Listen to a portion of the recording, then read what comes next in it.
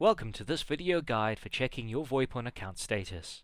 You can do this by logging into your account, and once logged in, scroll down to the bottom of the page where you will find the traffic light icon. Click on Check VoIP Status and you will be taken through to the Status Account page.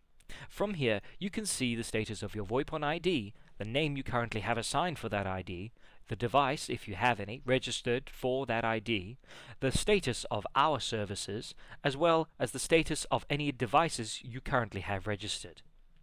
Please note that when using *IAX registration, this field will not reflect the status of the device.